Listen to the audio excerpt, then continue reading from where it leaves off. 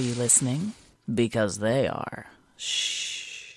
It's Amelia's Weekly Fish Fry, brought to you by eejournal.com. I'm Amelia Dalton. And folks, this week we're diving into the deep, murky waters of IoT security. On the heels of that recent WikiLeaks document release, yes, you know the one, we've got a superstar in the field of IoT security to explain it all.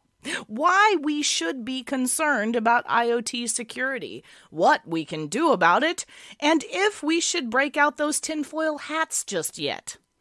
Or maybe that's for later. Please welcome Alan Grau from Icon Labs. Hi, Alan. Thank you so much for joining me today. Thanks. It's good to be here. So first, give my audience a little bit of background of your position in the world of IoT and what Icon Labs is all about. Yeah. So Icon Labs is a software company focused on building security solutions for the IoT. We've actually been around for over 20 years building security solutions for embedded and M2M devices. And so we've taken that background and our expertise on how to build solutions for resource-constrained endpoints and use that to build out a series of products to allow OEMs to build highly secure IoT endpoint devices. Okay, Alan, let's dive into those recent WikiLeaks documents that were released that allege that the CIA developed or sought to develop or even borrowed cyber attack technology. So what do you think are the biggest challenges in this realm? I would imagine that legacy IoT devices play a big part here. No, that's definitely true. And there's a couple of challenges. I mean, there's many challenges, but two of the primary challenges are, as you pointed out, what do we do about all these legacy devices? There's literally millions of devices that, some of them aren't even really fitting into the classic or the current terminology of IoT. It's the legacy machine-to-machine or SCADA systems or other large industrial control systems. There's so many connected devices out there. And for the devices that are already out there, we need to look seriously at what we can do to improve the security in those devices. And in many cases, there are some simple things that the users or operators of the devices can do, changing default passwords, making sure you have strong passwords, making sure that the devices are not exposed to the internet without additional security layers in between the device and the internet. I mean, right now there are literally thousands of SCADA devices with insecure protocols that are directly connected to the internet. So we need to make sure that we put a firewall in front of those devices and take other measures to protect those devices. The other half of it is, what do we need to do to secure new devices? The IoT is creating an explosion of new devices, and they're talking billions of devices as part of the IoT. And by definition, if they're part of the Internet of Things, they're connected devices. And each one of those connection points creates an attack vector that could be exploited. So it's really critical to ensure that as new devices are being developed, as they're being designed, as they're being dreamed up, that security is included in the design from very early on. And so making sure that you're addressing all the basic security needs of the device, things like secure boot to ensure that the device is running your firmware, making sure you've got secure storage for your security keys, your encryption keys, so they cannot be easily tampered with or discovered. So some of those very basic things need to be considered from early on in the design of the device. And then the device is built in a secure fashion, then regardless of the attacker, it's going to be much more difficult for the attacker to exploit those vulnerabilities, to find vulnerabilities to exploit, and compromise the devices. All right, Alan, let's look at the hard part, solutions. What kind of solutions do you think we need to look at as engineers to increase security in our IoT designs? Well, I think one of the first steps is just really looking hard at what the security needs are for the given device. So depending upon the type of device you're building, you can determine what the best approach is. If you're building a sensor that's going to live at the edge of the IoT network, collecting some data and sending it back to an IoT gateway or other IoT control device, that very small resource-limited device, you may need to encrypt the data. You are going to want to make sure that you can guarantee the integrity of the data, but you probably aren't going to have robust protocols that are going to need the same level of security as an IoT gateway device. An IoT gateway device may have multiple functions, more protocols that it supports, and as a result, more complex operating system, and as a result, more attack vectors. And then if you get into looking at some of the automated vehicle systems or things like an infotainment system in a vehicle, those are starting to become very complex systems that are supporting, in some cases, even things like a downloadable app store, where kind of like an iPhone or a DVR, there are third-party applications that could be loaded on it. And those may be from other companies as opposed to the huge range of applications available for something like a smartphone. But you're still downloading third-party applications. And so each of those requires a different set of technologies to ensure the security of the device. So that's really the first step, is understanding what the specific problems that you're trying to face are and what the attacks are, what the consequences of those are. And then from there, you can start building out what sort of hardware security elements do you need in your device. Do you need a hardware security chip that can do some of the encryption offloading, that can ensure protection of the keys? So you'd use something like a TPM or other hardware security element. If you've got something like a downloadable app store or third-party applications that can run on your device, then you're probably going to need to have something like ARM's Trust Zone or some other trusted execution environment, the Intel TEE environment, to provide segregation at the hardware level between the trusted applications and the kind of the general user applications. Then around that, you need all the software elements, which is what we provide for the software libraries to do code signing and code validation for secure boot and secure firmware updates, the intrusion detection and firewall software on the device, so that if somebody starts trying to probe the device or tamper with the device, you can detect and report those events. So there's really a very broad range of capabilities that need to be looked at. Data protection is another piece. I mean, are you encrypting and storing sensitive data in an encrypted format so that if somebody gets a hold of the device, they can't discover the secrets that are stored on it? So it's really a pretty broad set of capabilities that need to be considered depending on what specifically the product is. So what do you think is the biggest takeaway from these release documents by WikiLeaks? Well, certainly one of the big takeaways is we need to be more proactive in building security into these devices. We can't really accept any longer the argument that essentially security by obscurity, that, this is a fairly low-profile device, nobody's going to bother to attack it. Because, these show that these devices have vulnerabilities, and people are finding ways to exploit those vulnerabilities to control the device. So I think that's really the biggest takeaway, is people need to be much more serious about building security into their connected devices. All right, Alan, it's time for your off-the-cuff question. Now, I know you enjoy some rock climbing outside of work. What drew you to climb mountains, and what do you like about rock climbing in particular? Actually, living in Iowa, ironically, at one point I decided I wanted to climb a mountain and, looked around and there was nothing close to a mountain in Iowa. But there is some pretty good rock climbing in the area, and so started that kind of as a way to train for doing mountain climbing, and ended up doing one mountain in Colorado and decided that, I really liked the short vertical cliff rock climbing as opposed to doing the big mountain, and have stuck with that and been doing that since. Excellent. Well, I think that's all I have time for today. Thank you so much for joining me, Alan. All right. Thanks, Amelia. Folks, it's time for a little news you may have missed from late last week.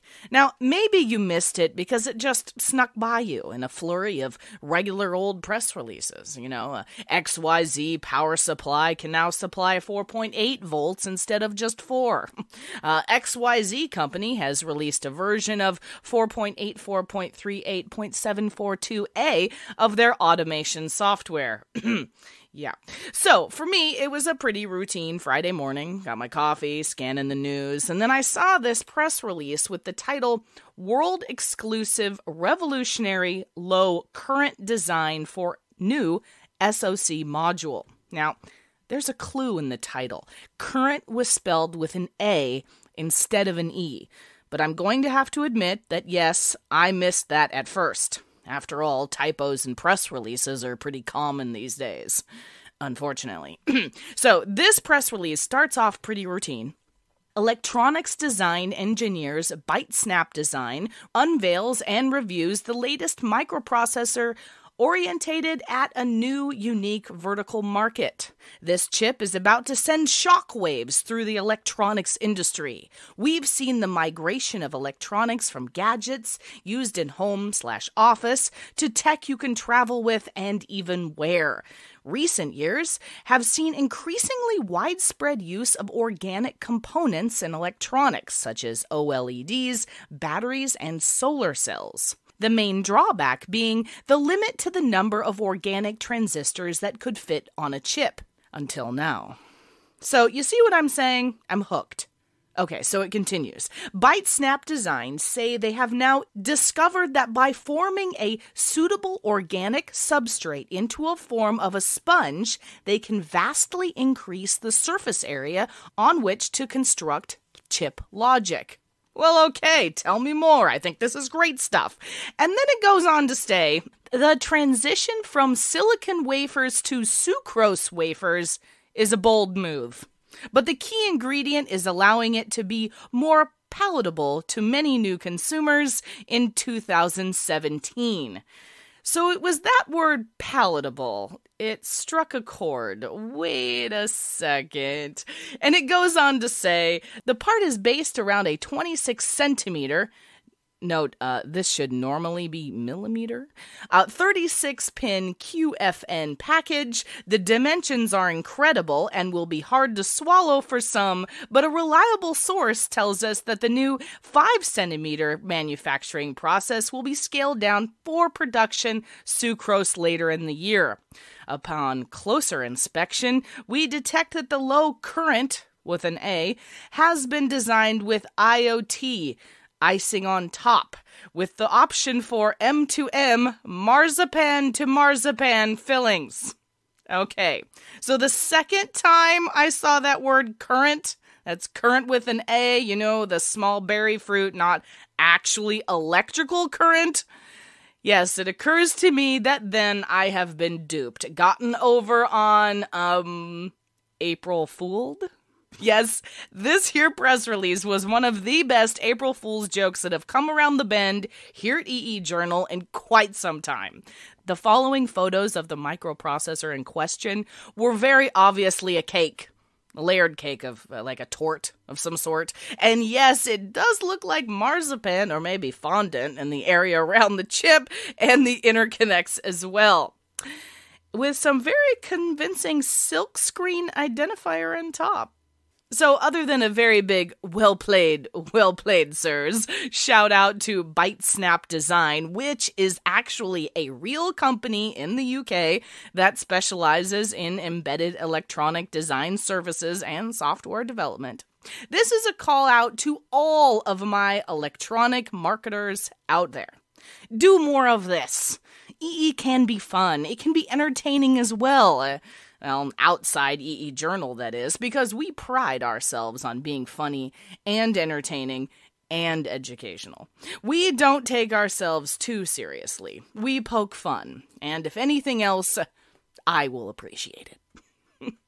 All right, keeping up with our IoT theme this week, I have yet another exciting IoT development kit to throw your way. Okay, totally not going to actually throw it because that would be undoubtedly a very bad idea. Now, have you heard of the ON Semiconductor WDK 1.0 GEVK wearable reference design and development kit? Well, you're about to. One of the coolest aspects of this wearable kit is that it's compatible with air-fuel wireless charging technology. So, need to charge your wearable? No cord, silly little circle thing needed? No problem. Just put it on the table and bam, charging.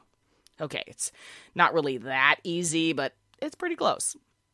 This kit includes hardware schematics, design files, and an integrated development environment with sample codes for developers and downloadable smart app, which is available from the Android Play Store and Apple Store for controlling multiple smartwatch functions. Sounds cool, doesn't it? Well, don't just take my word for it. You can check out EE Journal's most recent episode of Chalk Talk entitled On Semiconductor Wearables Development Kit. In this episode of Chalk Talk, I sit down with AJ El Jalad of On Semiconductor and chat all about this new development kit that will fast-track your next wearable development project. And guess what?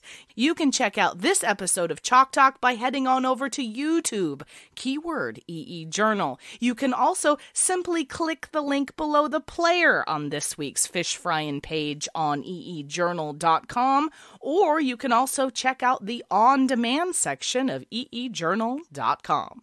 Hey, have you checked out EE Journal on social media yet? Well, you should. You can find us at facebook.com/EEJournal. If you're into Twitter, you can monitor our tweets at EEJournalTFM. And hey, if LinkedIn is more your thing, well, sure, you can follow us on LinkedIn as well. And we have that YouTube channel I mentioned earlier. Keyword EEJournal. It is chock full of all kinds of techie videos, which also includes our very popular Chalk Talk webcast series. And you can subscribe to our EEJournal YouTube channel as well. By clicking the links below the player on this week's Fish Fryin' page, you can also grab our Fish Fryin' RSS feed or subscribe to Fish Fry via the iTunes Store. And remember, if you want any further information about the stories covered in today's show, just head on over to eejournal.com and look for this week's Fish Fryin' page. Thank you everyone for tuning in. If you know of any cool new technology, any fun EE conference coming up that I absolutely should attend, or even the best geeky hotspot in your city, shoot me a line at amelia@eejournal.com or post a comment on our forums on EE Journal. For the week of April 4th, 2017, I'm Amelia Dalton, and you've been fried.